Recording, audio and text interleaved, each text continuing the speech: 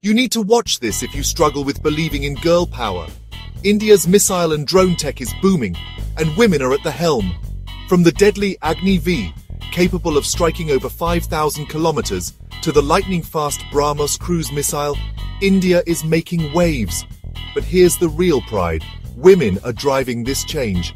Meet Tessy, the missile woman of India. She led the Agni-IV project, and she's not alone. Today, women are piloting combat aircraft, commanding warships, and even driving missile launchers.